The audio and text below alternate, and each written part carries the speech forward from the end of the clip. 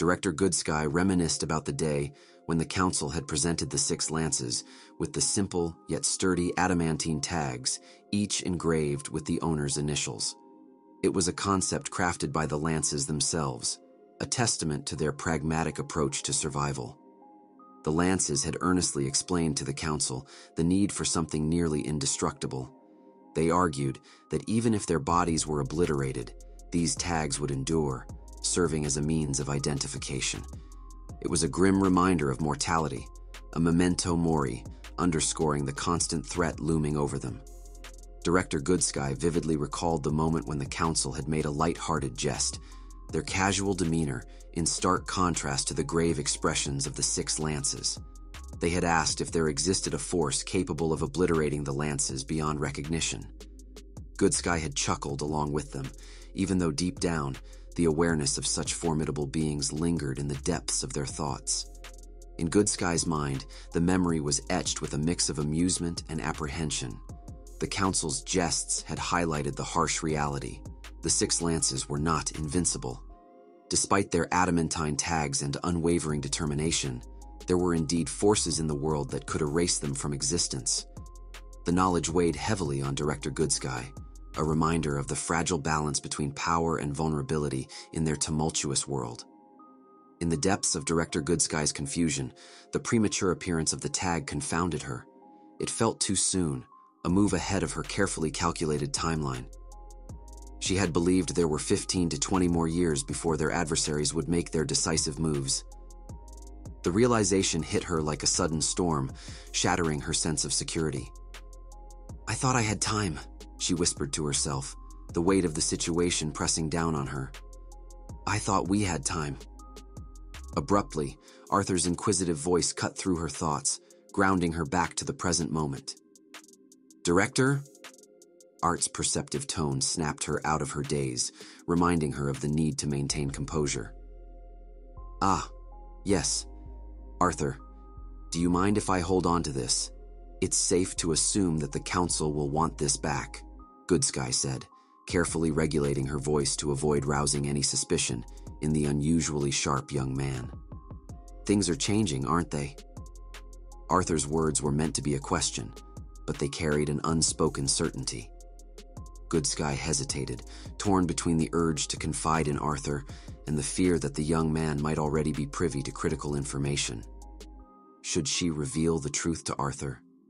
Or perhaps, did Arthur already possess knowledge that could alter their course?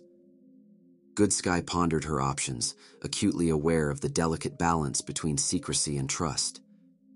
"Yes, but it isn't something for you to worry about. Not yet, at least," she said, trying to reassure the perceptive young man. Her attempt at a comforting smile felt hollow, for she realized the message was as much for herself as it was for Arthur. The burden of their reality weighed heavily on Goodsky's shoulders, and in Arthur's eyes, she saw a reflection of the innocence they were trying so hard to preserve. Yes, he was just a child. It wouldn't be fair to involve him in the complex affairs of the continent, especially considering the gravity of the situation. But the nagging thought persisted. What if he already knew something crucial? "Did you perhaps see whatever Alea fought against?" She chose her words meticulously, ensuring her question revealed nothing of her internal turmoil. "No, I didn't," Art replied with unwavering confidence. His words should have reassured her, yet an inexplicable suspicion gnawed at the corners of her mind. Still, it made little sense for him to conceal information about an event as significant as this. Regardless of her doubts, she pushed them aside, suspecting the boy would lead nowhere productive. It was irrational to assume he was hiding anything about such a significant event, even though her instincts disagreed. Despite her lingering doubts, a wave of relief washed over Director Goodsky. He didn't seem to have pieced together the puzzle. "I see. Well, enough about this topic. You must be worried about how everyone is doing," Goodsky said, offering a soft, relieved smile. Concealing her anxiety behind a facade of calm, Goodsky redirected the conversation, hoping to alleviate his concerns and maintain the innocence he deserved at his age. In Art's perspective, the director's reaction left a sour taste lingering in his mouth.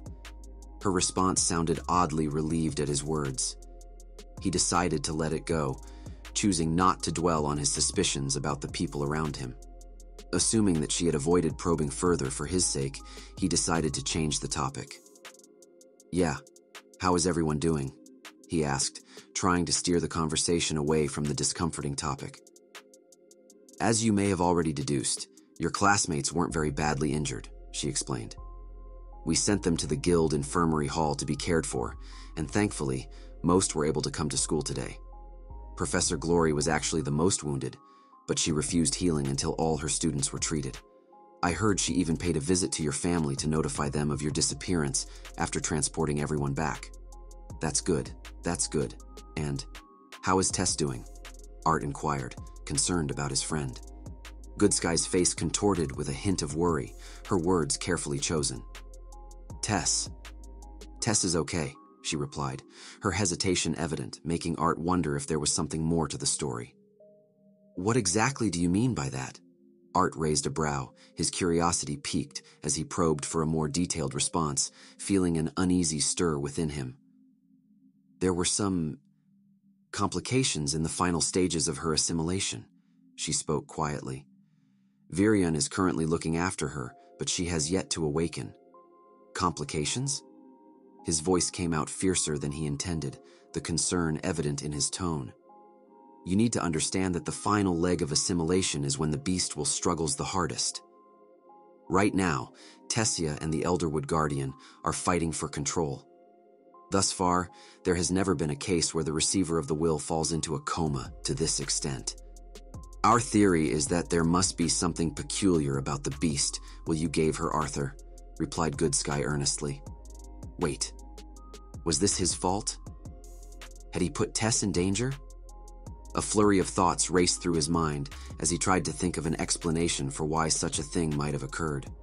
There was something peculiar about the Elderwood Guardian. What was it? It was undeniably powerful, but Art couldn't help but wonder if it surpassed the strength of other S-class mana beasts.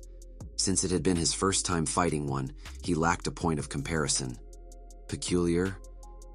His mind flashed back to the dungeon, focusing on what Alea had shared with him. She had mentioned that the Blackhorn demons were causing the monsters to mutate and grow stronger. Was that what had happened? Had he unwittingly given Tess a potentially corrupted beast core? No, that couldn't be right. He recalled Alea explaining how the beast core of the serpent she defeated had mysteriously disappeared. Shouldn't that have happened to the Elderwood Guardian's beast core as well then, if it was tainted? "Arthur, are you okay?" Director Goodsky's concerned voice pulled him back from the deep abyss of his thoughts. "Yeah, just thinking," he said, his gaze fixed on the night view of the city, his mind churning with worry and confusion. "In any case, Virion is currently looking after her in your training room. Would you like to go visit them now?" Director Goodsky offered a reassuring smile to Art. "Yeah, I'd like that." "Go on ahead then, because even I have not been updated on the situation. Virion has not let anyone in, but I feel like you'd be an exception. I must make a trip to the council to inform them of what happened." When she mentioned the council, Goodsky suddenly looked infinitely older. "Is it okay for the council to meet without Grandpa Virion present?" Art asked. Director Goodsky shook her head before replying. "Virion is in no state to be bothered with this matter, not while his precious granddaughter is unconscious. And besides, him being there with Tess is the only reason Alduin and Marial can stand to be away from their daughter and remain with the council." "I see. Well, I hope you keep me informed on this matter." With that, Art made his way to the door. "My only concern is that you may have to be a lot more involved this time than you'd wish to be." Director Goodsky heaved a sigh, then a gust of wind enveloped her, whisking her away. As Art descended in the elevator, he felt Sylvie bristle beside him. "I feel Mama." He moved slowly toward the training room assigned to him, his steps burdened by an unusual heaviness. The prospect of Tess being injured weighed heavily on his mind. He decided to postpone visiting everyone else. He knew they were all safe. "I said, I feel Mama." Sylvie thumped his forehead with her paw. "I know." Art waved her paw away, refocusing his attention on the giant double-door entrance he was approaching. Ouch! The skin under his dimension ring suddenly burned, as if something wanted to come out. Ignoring the sensation, there were more urgent matters to address. He placed both palms on the door's surface and pushed it inward. When the door swung open, an unfamiliar, sinister aura visibly surged forward, attempting to trap Art. This dark fog felt like thousands of thorny vines coiling around his arms and legs. "Who's the... Arthur?" Grandpa Virian's husky voice boomed from within the noticeably dark wave, emanating from a specific focal point. "Yeah, it's me, Gramps. What's going on?" Art yelled over what sounded like the crashing of an ocean's waves against a cliff. "God, am I glad you're still alive, brat. I'm becoming somewhat thankful for your cockroach-like tenacity. Come over here, I need your help." Still confused by the unfolding events, Art chose to ignore Gramps' slightly insulting metaphor and walked carefully toward him. The sinister aura grew stronger. Something was tearing small holes in his clothing and in his skin, causing him to bleed. Willing mana to shield both Sylvie and himself, Art made his way toward the source of the aura, using Grandpa Virian's hazy figure as a guide. Each step felt like pushing against a reinforced wall.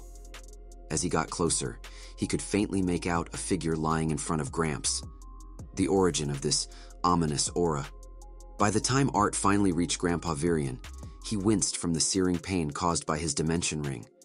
The pain had intensified as he approached. Gramps wasn't in good shape.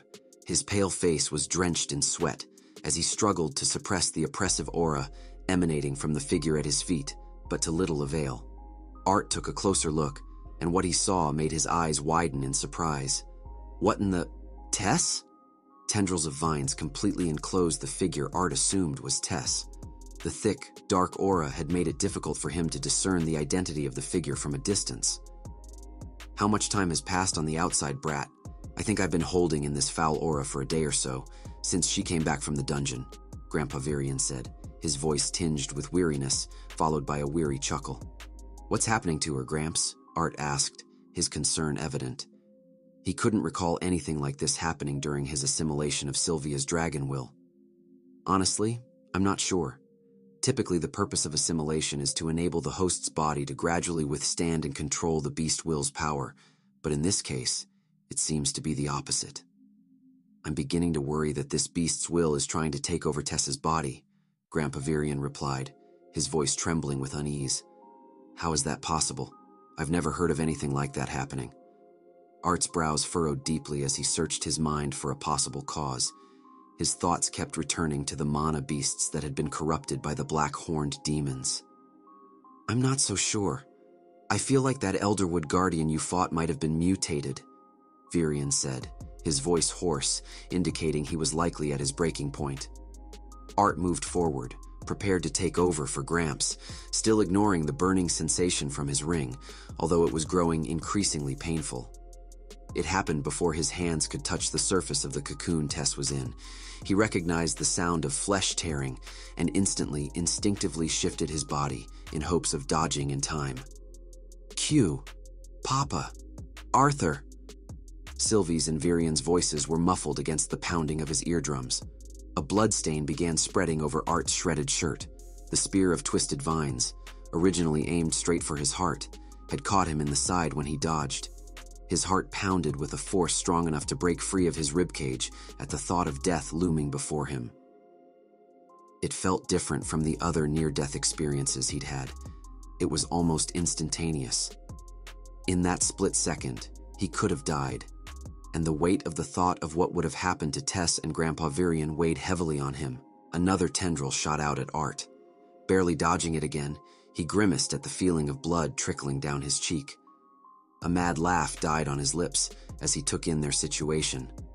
Grandpa Virian's hands were literally on the cocoon, but as soon as Art got near her, a flurry of spear-like vines automatically locked onto him, ready to kill. Deep down, Art knew that Tess was still mad at him. He parried the next dark, spear-like tendril before things could worsen. The cocoon wrapped around Tess began expanding as an uncountable number of vines surfaced from the ground beneath her. "Coo!" Art heard Sylvie chirp near Gramps. "Papa, you're okay." Grandpa Virian's shoulders loosened as he let out a sigh of relief. "I thought you were done for, brat. What's happening now?"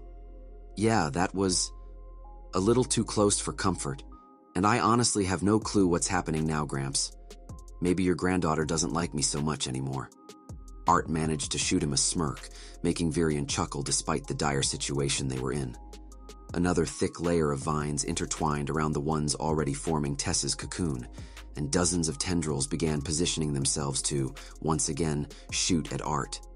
Just him. "Coo!" Sylvie chirped anxiously. "What do we do?"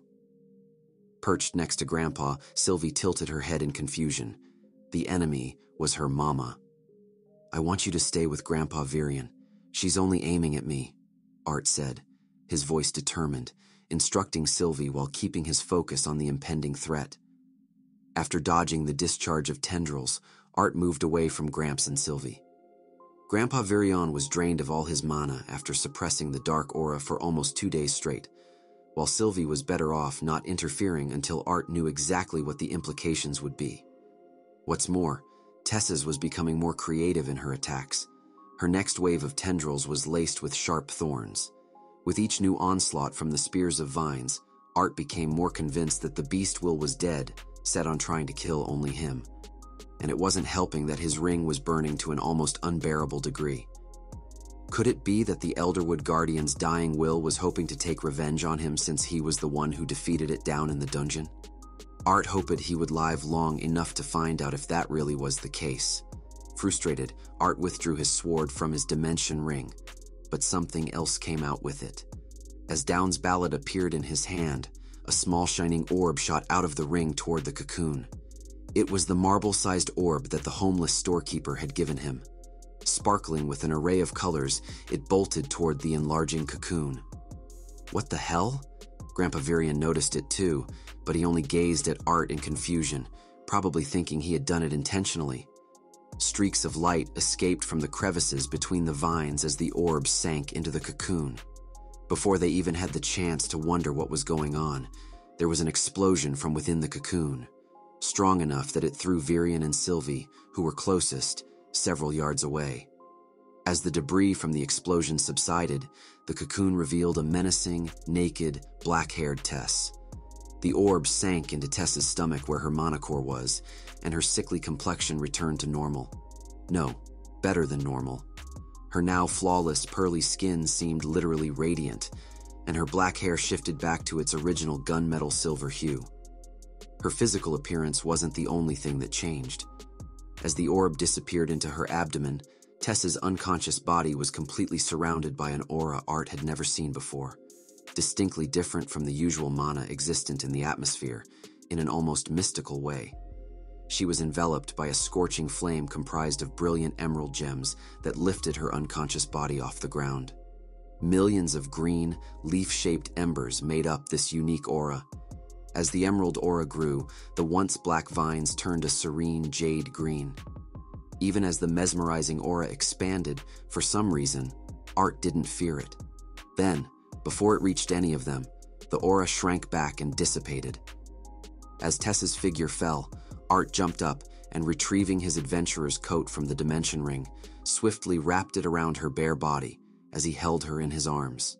The oppressive dark aura that had filled the training room was completely gone, and more importantly, Tess was safe. Not now, Arthur. Too soon, Tess mumbled with a sleepy, playful smile. Relief washed over Art, and he laughed, a genuine sound of joy escaping him at Tess's sleep talk and the mere fact that she was okay. "Tessia!" Grandpa Virian came running, Sylvie dangling from his long white hair. "She's okay, Gramps. She's just sleeping now." Art set her down gently and sank onto the floor, his strength finally giving out.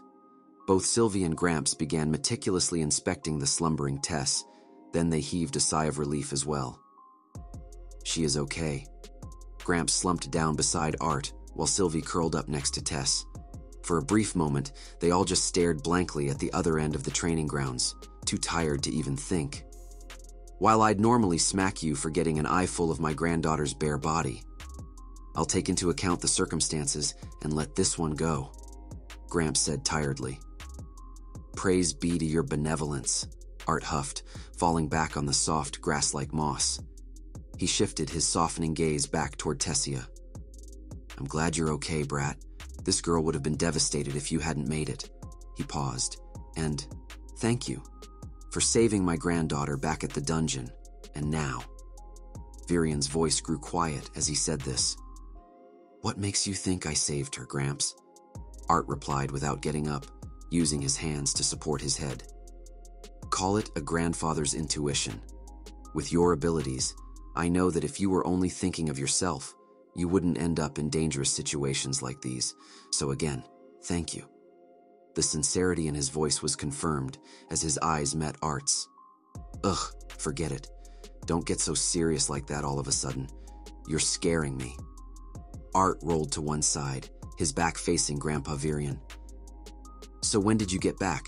Your family knows you're alive, right? Gramps replied. Of course. I got home last night and spent some time with my family earlier today. Silence hovered between them for a few seconds before Art spoke again. Gramps, I'm sorry. I should have rushed back. I just assumed she'd be fine once she woke up, since she had finished the last leg of assimilation with her beast will back at the dungeon. If I'd known things could go wrong like this, I would have rushed here as soon as I got back. He turned to look at Virian, almost pleadingly. Back when Art was assimilating with Sylvia's beast will, Virian had explained to him that there was one final wave of struggle from the beast will before the assimilation was completely over. He had told him that was normal. He should have prepared for the worst. He almost lost her today. The thought scared him, more than he would have ever believed possible in his past life. Your parents probably had their fair shares of worries raising you, huh? Unexpectedly, Grandpa Virian gave a soft chortle. What? Yeah, I guess, Art responded, thrown off by his sudden question. You did good in going to your family first. Tessia has her family to take care of her. She's not alone, you know. You probably thought of this when you decided to spend the day with them. Your family probably needed you to be there for them as well, since you gave them such a scare. Don't forget that. Don't be sorry for spending that much-needed time with your family. Grandpa Virian patted Art's back consolingly. Art didn't know what to say. He was thankful that Virian knew him well enough to not need an explanation or an excuse. Again, a tranquil silence hung over them until Art finally got around to asking the question that had been clawing at the back of his mind. Hey, Gramps, how much do you know about the 6 lances? He asked, keeping his gaze focused on Sylvie, who had fallen asleep curled up next to Tess. The 6 lances? Why the sudden curiosity? Virian asked after a while. Art didn't answer. Accepting his silence, Virian responded tactfully. What exactly do you want to know about them? After a bit of thought, Art started off with a simple question. How strong are they? Virian let out a slow breath. Brat, let me start by asking you this. How strong do you imagine white core mages to be? Art's brows furrowed as he began calculating how many mages it would take to defeat a single white core mage. It took roughly 20 solid yellow core mages to hold off a single silver core mage. But would it take fewer silver core mages than that to beat a white core mage? Or was the power level increase exponential? I'm not really sure, Gramps, Art finally said, defeated. To make it easier for you, we'll use myself as a unit of measurement. I don't ever recall explicitly telling you this, but I'm a mid-silver core mage. It would take about 10 of me to keep one mid-white core mage at bay, and that's being optimistic, Grandpa Virian explained, chuckling softly. 10 of you, Art muttered under his breath. Now Cynthia is high silver. Even being generous, it would take around 6 or 7 of her to keep one mid-white core at bay. Virian shrugged as he spoke. Art couldn't imagine his current self being able to defeat that many Virians or good skies. Perhaps if he were to release the second phase of his dragon's will, he might be barely able to contend with 3 Grandpa Virians. However, the backlash would be tremendous. I don't get it. Where did these abnormally strong figures come from, and why haven't they decided to just take control of a kingdom? I mean, with their strength, it's not like any king or queen can give them much of a fight. What's been keeping the royal family in power when there are white core mages capable of slaughtering them and their armies with ease? Art asked, trying to make sense of this world's government system. You have an excellent point. You're right. By strength alone, the 6 lances, or any white core mage for that matter, could probably wipe out a kingdom on their own. Grandpa Virion glanced over at Tess to make sure she was still sleeping. Before I say anything more, this will need to be kept an absolute secret from Tessia. I want her to stay ignorant of these rather dark matters, at least until she's older. Grandpa Virion had a tender smile on his face as he looked at his granddaughter.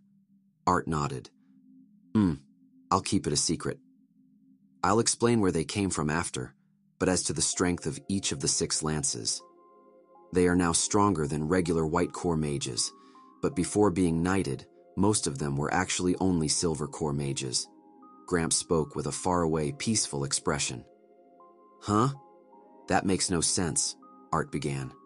Brat, how do you think the royal families, without any major powerhouses in line for the throne, have stayed in power since the formation of the 3 kingdoms? His peaceful expression disappeared as he peered at Art, his face clearly depicting his mixed feelings. He continued, This is classified information, known only to the royal families of each race, but I'm telling you because, somehow, I know you'll need this information in the future, and I know you'll be able to handle it. He let out a heavy sigh that seemed to contain a bit of his very soul. Do you believe in deities? The world of Arthur's past, the world where he lived as a king, still came regularly to mind. It had been a life of isolation for him, but it wasn't as if he'd loathed every moment of his near 40 years there. He had especially enjoyed visiting the orphanages and playing with the children. Of course, most of the boys considered sword fighting and Kai training forms of play, so whenever he went, he ended up spending hours teaching them. Art remembered one day rather explicitly when a boy in the orphanage, Jacob, asked him a question. Brother Gray, do you believe in God? He had asked, looking up as he tugged on Art's sleeve. Art had never believed in God or any higher beings, as some people did. How could there be a God in a world where your level of martial strength determined how you could live your life? Parents who birthed physically weak or crippled babies were considered failures, often humiliated and ridiculed by others. And those babies, even if they did live past adolescence, would never be able to amount to anything. They would have about as much recognition as a fly buzzing in someone's face. Annoying, useless, better off dead. No matter how beautiful and charismatic a woman was, she would only amount to a high-class prostitute if she didn't have enough strength to at least be considered mediocre among practitioners. Even those old bastards in the council, who sat on their asses all day and used everyone like pawns, had once been grand fighters and famous figures. How could a god exist in a world like that? Even if a god or deity had existed in Art's previous world, he certainly wasn't very merciful or loving, let alone fair.